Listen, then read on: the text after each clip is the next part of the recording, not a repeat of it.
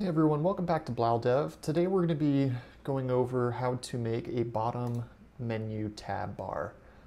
So the idea that I have for this app, we've already gone through sign up and log in and how to do that. And I'm actually going to log this in just so you guys can see up to what point we're at. Currently though, it goes nowhere. So what I want to be able to do today is be able to set up a bottom navigation bar. It'll basically act as the menu for the app. And what I want this app to eventually do, as seen with this storyboard here, is we're going to have 3 tabs. We're going to have a video screen, an articles screen, and a profile screen. And what we're going to do is we're going to have a list view displaying all the videos found in the Flutter playlist on YouTube. And then there's going to be details to that, and you can watch it within the app. On the articles screen, you're going to be able to see all of the corresponding articles found on Medium. And on the profile screen, you're going to be able to adjust the preferences for what kind of tags and videos you want to display in your feed. And so, very simple. This isn't really meant for anybody to use. This is more just to practice and for myself to utilize.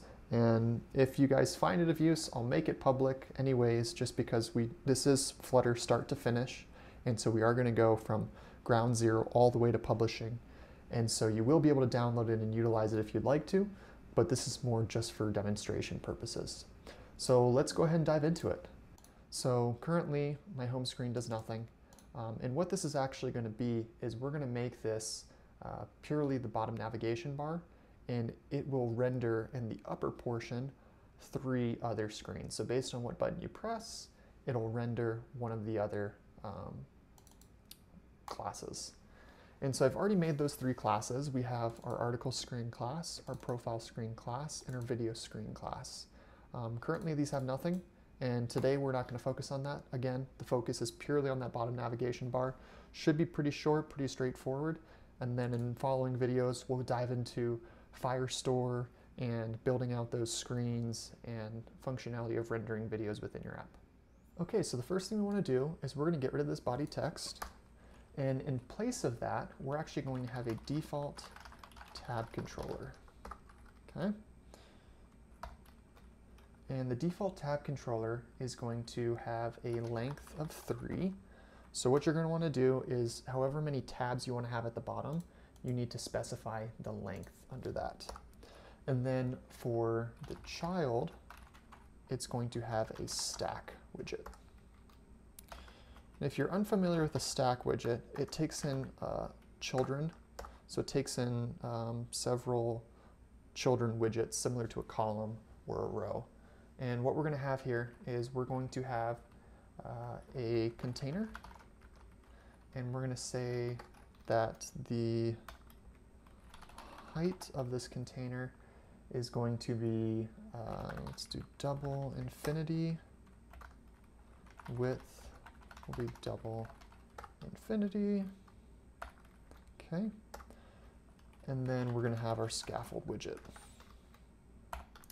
And the scaffold widget's important because this is what's going to contain the tab bar on the bottom, and it's going to contain the upper portion as well.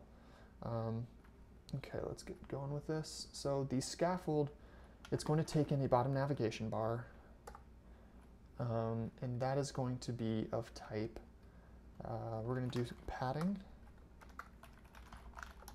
We're going to give it a padding of edge insets dot only, and we're going to say bottom 15. And then for the child, we're going to have a tab bar, and the tab bar contains tabs, and we're going to have 3 tabs. So I'm going to go with tab 1, tab 2, tab 3. Okay, and I'll come back to those. We're going to have a label color. We don't really care much about this right now, so I'll say colors.red. Indicator. Again, I don't really care too much about this right now, but let me just type this out really quick and I'll explain what this does. So what this is going to do is basically whichever tab is selected, the label color and the indicator for that tab is going to have these decorations on them. So the coloring red. It's basically going to show which one's selected, which one's not. So for the underline tab indicator, we're going to have a border side of border side. And that's going to have a color of colors.red. We want it to match. And we're also going to give it a width of 4.0. And then we're going to have insets. And we're going to say edge insets dot only bottom 44. This is just some styling here. And then we're going to have an unselected label color. And that's going to be colors dot gray with an EY. Okay. And it's angry because we've specified tabs, but the tabs don't have any content. And so we're going to, let's just take care of that right now. So we're going to place an icon of icons dot, let's see, this is a video. Okay, that looks pretty good. There's a video library. This one is also okay. For now, I'm going to go with the video library.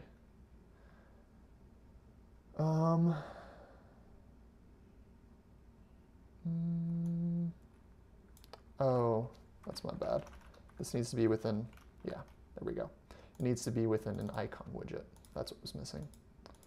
I'm just going to copy and paste this into the other two. Okay. And there's our tab bar. Really clean. Now, currently this does nothing though. Obviously nothing renders up here, and I need to change these icons, and I might change the coloring as well. Maybe I'll keep it red. So for this one, this is going to be article, paper maybe? No. Page, file. I don't know. We're going to go with that one for now. And then this one is profile, I think account. Yeah, account circle. Okay, that's a little bit better. It's a little bit more on theme with what we're going for. Okay. Now that we have our tab bar, this was our bottom navigation bar, we now want to do a body. So this is the end of that padding. So here we want to have our body, and this is going to be tab bar view. And tab bar view has children. And what's going to happen here is the order of the children that we put in this tab bar view are going to correspond with the children found in the tabs. And so what I'm going to do here is I'm going to say, let's see, the first one I want to do is video screen. And I need to import that. Okay.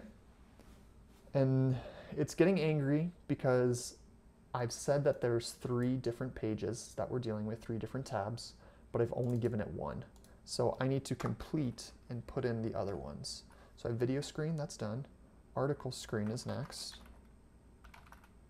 Article, I do not remember what I called that one. Let's see, article screen. Okay. I need to import it. Profile screen. And again, I need to import it. Boom, there we go. So you can see up here in the very top left, you see video screen, article screen, profile screen. And the only last thing that I'm going to do is a little bit more styling. Instead of just this red, I'm actually going to go to my login screen and pull that background color, that Blile Dev purple color that I always use. Okay. And go to menu, and in place of colors.red, I'm going to put that color. And you can mess around with the styling of this if you'd like. This is just a very basic default tab controller. You can make a fancy menu, or maybe I've seen people make some really cool menus where you push a floating action button and up pops your menu around it. There's a lot of really cool ways that you can incorporate menus. You can do menu bars at the top. This is just a very simple bottom tab controller that you can utilize to show and display different screens. And you'll see here, you can swipe as well.